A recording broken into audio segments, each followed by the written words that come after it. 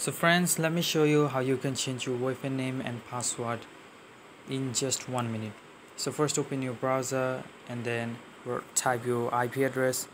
In my case it is 192.168.0.1. So I picked up a password.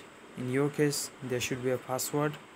So before that you must ensure that you are connected to the Wi-Fi.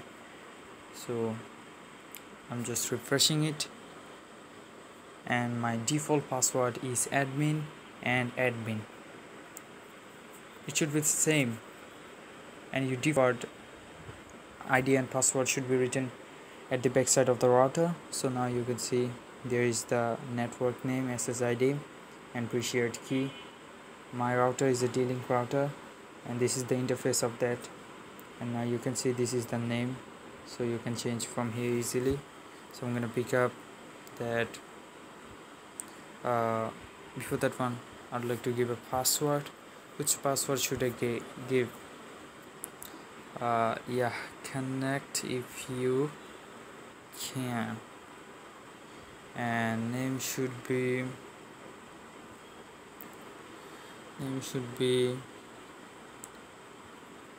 don't waste your time.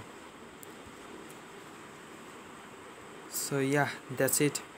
Just save and apply.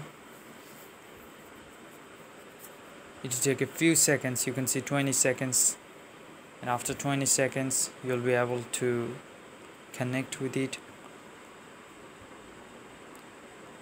Don't turn off your router during this time because it's just setting up, saving the changes. So yes, all done. Now it's time to connect again. So where is don't waste your time? Let me give a scan. Yeah, don't waste your time. So my password was Conect if you can. It's an easy password, but yeah, it should be connected. It's getting time, I don't know, but it's taking a lot of time. Wait, what? Connect if you can. What's the problem? What's the problem here with this one?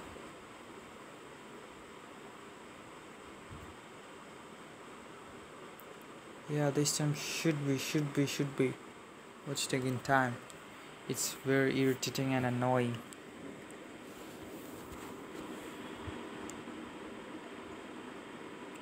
Wait, wrong password again.